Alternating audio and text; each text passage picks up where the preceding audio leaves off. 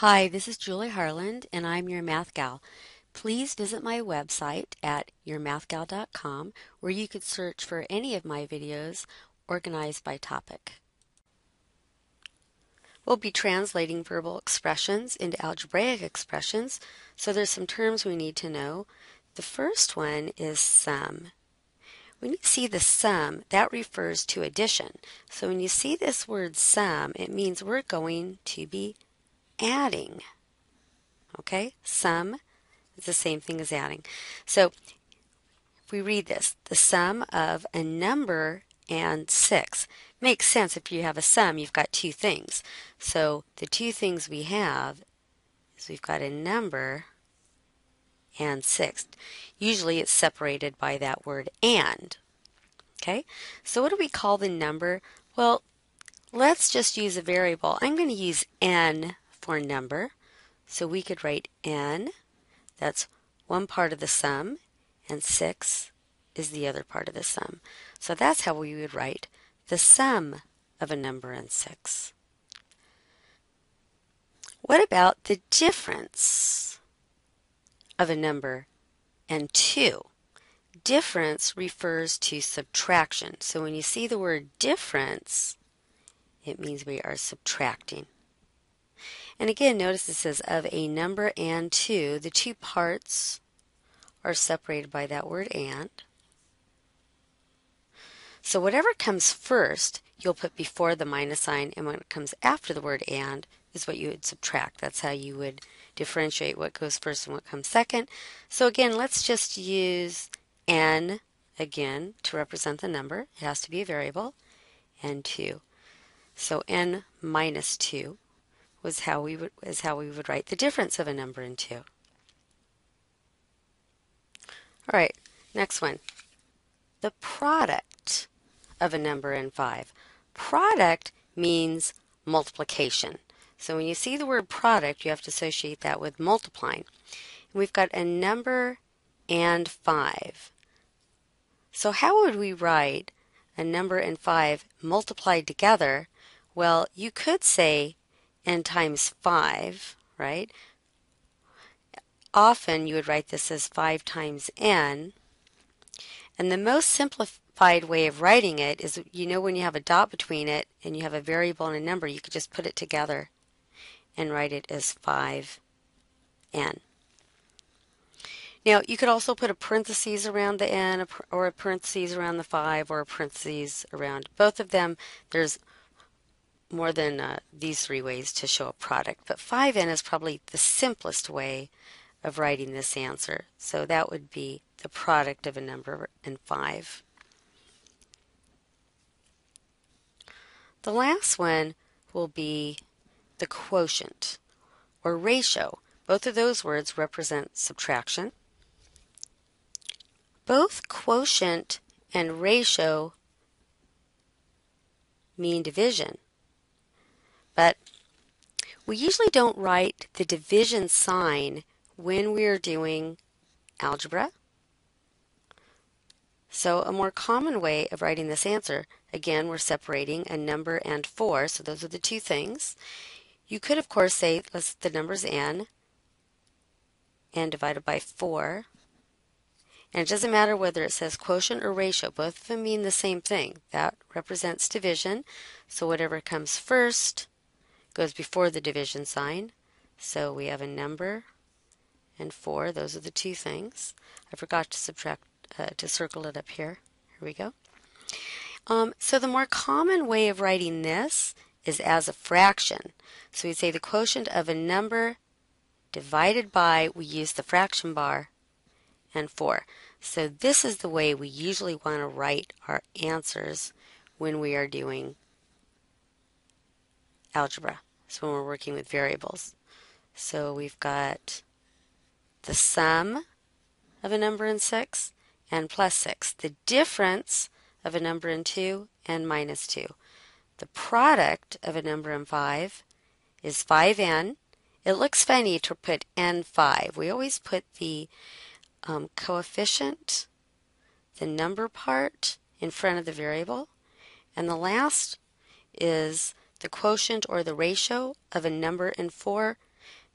the way we write that is n over 4. So whatever comes first you put in the numerator, and what comes second, and 4, that's what goes in the denominator. All right, there are a lot of ways of expressing subtraction, and there's a lot of little nuances here. Let's look at these. 6 more than a number, that refers to addition because we're doing more than something, so we're going to add it. So if it says 6 more than a number, think of 6 more than your age. Well, you'd have to know your age, and then you would add 6 to it. So in this case, 6 more than a number means you start with a number, so we have a number, and then we're going to do 6 more than that, so we're going to add 6 to it. Now the question is, could you write 6 plus n? Certainly, because n plus 6 does happen to be the same thing as 6 plus n. But these next 3 are subtraction, and it's going to make a difference what comes first before the minus sign and what comes after the minus sign. So let's look at this first one. 7 less than a number. So one technique is thinking about how you would answer this question.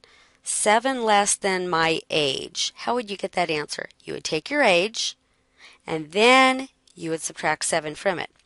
So instead of starting with our age, we're going to start with a number, okay, and then we're going to subtract 7 from it.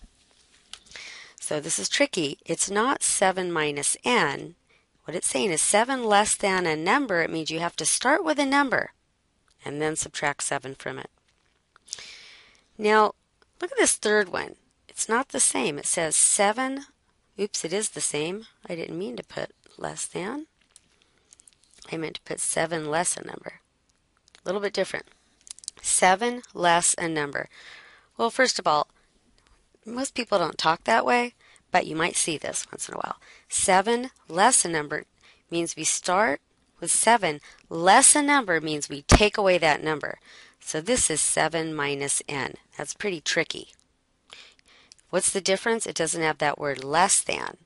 So again, for this one, 7 less than a number, if you're not sure how to do it, put in something you would know, like your age, and then do the same thing using a number as opposed to your age. 7 less a number, that's like saying 7 less 2. You mean you start with 7, subtract 2. And how about this last one? 9 decreased by a number, it means I've got to start with 9, and then I'm going to decrease it, so I have to take something away from it, and I'm going to take away the number. Again, I'll call it n. These are pretty tricky, the ones for subtraction. So as you can see that we had the word difference, which means subtraction, but here's some other ways that subtraction might come up. You also might see minus, or you might see subtracted from, decreased by is here, etc. There's a few more that might pop up. By the way, these are all just expressions. They're not equations. We're not solving for anything. We're just writing an expression. Notice there's no verb. 6 more than a number. 7 less than a number, etc. No verb. It's not going to be an equation. There's going to be no equal sign. We're simply writing an expression from English into mathematical symbols.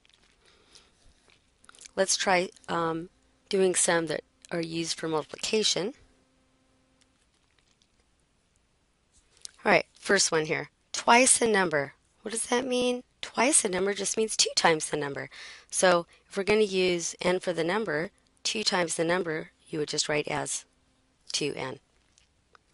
Now this next one, I'm putting 2 things together. It says 3 times a number. Well, what would that be? That would be 3n. Okay, 3 times a number subtracted from 10. Okay, so what are you going to start with? 3 times a number or the number 10? Well, you're subtracting from 10. So that means you've got to start off with 10, and then you're going to subtract something from it. And what are you going to subtract? 3 times a number. That would be 3n. So there are a couple examples where we've got multiplication in the mix. And the second one also has this subtraction. Okay, try these 2 on your own. Put the video on pause and see if you could write this as an expression, and go ahead and let the number be n. Okay, so what do we have? 5 added to the product of 9 and a number. So we're adding 5 to something, so I have to do this part first. The product, remember, means multiplication. And what are the two parts? I've got 9 and a number. So how do I write the product of 9 and a number? I do 9 times n, which is 9n. And then it says I'm going to add 5 to that, so then I add 5. That's what you should get. All right, next one. 6 less than the quotient of a number and 4. So 6 less than something means I'm going to take away 6 from something. So I know I'm going to subtract 6 from something. Now I've got to figure out what I'm subtracting it from. What am I subtracting 6 from? The quotient. Okay, remember what the quotient means. We write that as a fraction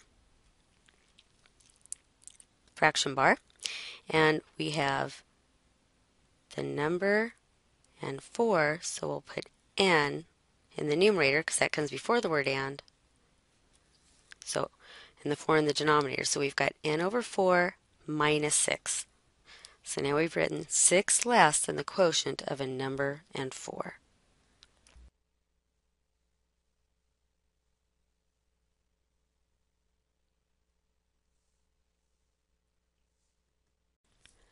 Please visit my website at yourmathgal.com where you can view all of my videos which are organized by topic.